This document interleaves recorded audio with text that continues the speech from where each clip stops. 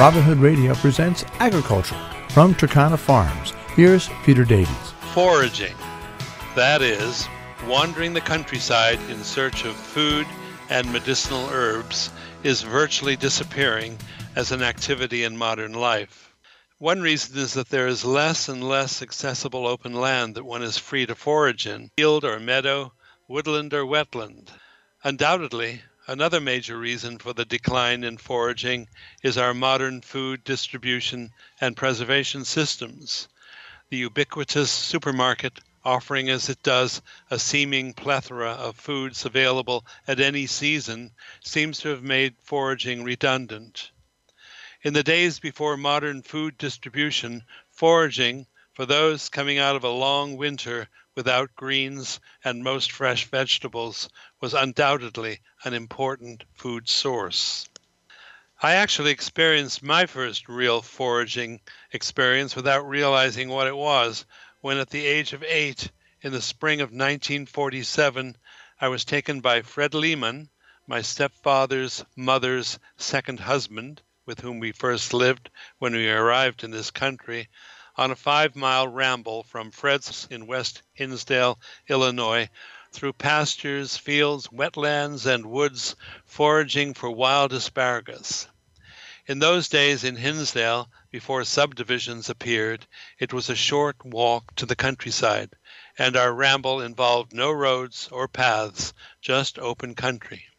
Fred, who was in his 70s, had been foraging all his life, and therefore knew what asparagus looked like, and where wild asparagus were likely to appear. He therefore had no difficulty filling his basket. I, who had never seen asparagus in the wild or even eaten asparagus, turned out to be a dud of a forager, something Fred was not shy about commenting on. After reaching his ultimate destination, the tavern at Salt Creek, where he refreshed himself, but not me, we turned back for the 5-mile walk over hill and dale to Fred's house on Bruner Street.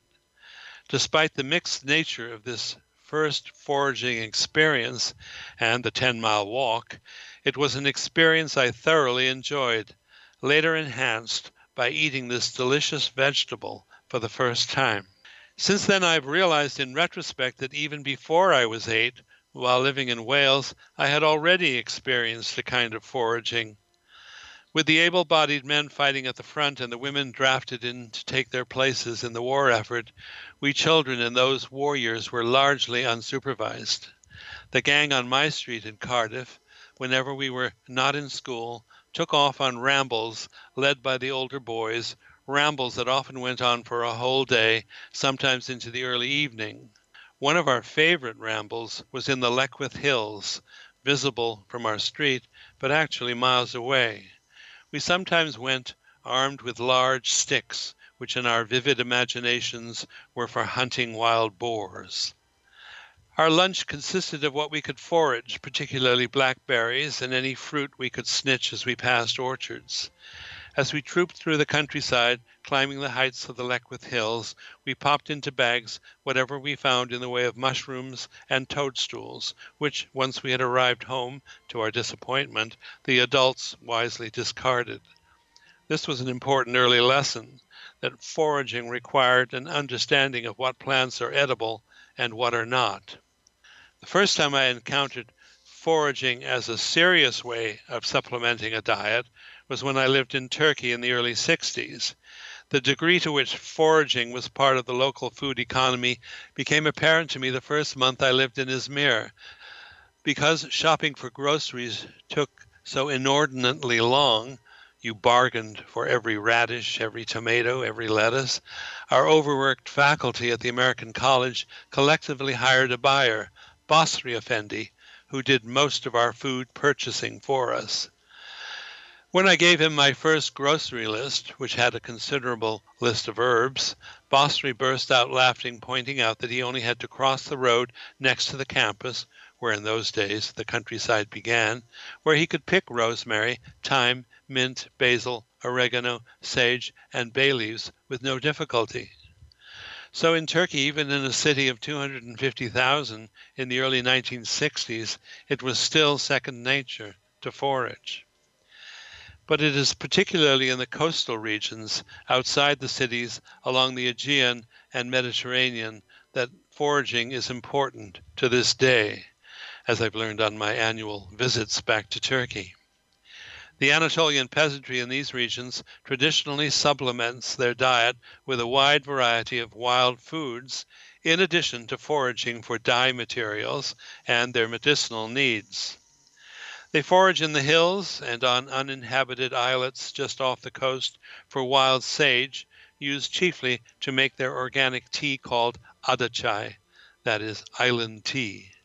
They forage for a wild basil, known in this country as Greek basil, as well as thyme and oregano, rather than cultivating it. In midsummer, they gather baskets of wild marguerites, which they saute as a vegetable, and baskets of purslane, which they mix with yogurt, olive oil, and crushed garlic and serve as a salad. On the seashore, they forage for seaweed, which they marinate and serve as something between a vegetable and a salad. Perhaps Mark and I have been closest to Turkish foraging in Kale, a village of a few hundred people, virtually cut off from the mainland with no streets, only steep, rough step walks. There we have made a close acquaintance with the Ayranja family through their daughter Nuket. Her mother is an assiduous forager who does it not only for her family, but also to sell what she finds to supplement the family income, precariously dependent on subsistence-level fishing and the sale of their embroidered scarves to the yacht people. In addition to the foraging already described, Mrs. Ayranja seems to have created a small home industry by foraging the large, dark brown seeds of the wild carobs, which she cooks down to a kind of molasses called pekmez. She seems to successfully market bottles of this pekmez and always makes sure that we leave with a large bottle of carob pekmez, as well as bags of wild sage, and of course a selection of Nuket's beautiful scarves. The closest we have come to seeing foraging on this scale in this country is to be found in the tiny hamlet of Mill River, just outside of Great Barrington, Massachusetts. There my friend of nearly 50 years, Anita Fleury, lives and forages. It is there we have been regaled with her meals, including such delicacies as nettle soup and sautéed weeds such as amaranth and purslane. Anita modestly pretends not to know that much about foraging, but actually has absorbed a wealth of information on the culinary and medicinal values of local plant life, and has a real flair for incorporating her finds into her delicious meals. I am hoping to interview her in the near future for another bulletin on foraging. Meanwhile, Mark and I, at Turkana Farms, with our rather limited knowledge of foraging, we only know purslane, lamb's quarter, and amaranth, nothing approaching the considerable use that Anita regularly makes of local wild plants. Peter Davies and his partner Mark Scherzer are proprietors of Turkana Farms, specializing in heritage breeds of livestock on their 40-acre farm in Germantown, New York. Peter also presides over Turkana Odyssey, in which he customizes cultural tours in Turkey for small groups, which he calls an insider's view of Turkey. And his third hat is Turkana Gallery of old and antique kilns, which he operates in the Wall Street area of Manhattan. Mark presides over his law firm, Mark Scherzer Law Office, which specializes in health law, also in the Wall Street area. Their farm website, turkanafarms.com. Their email, farm@turkanafarms.com, or 518-537-3815.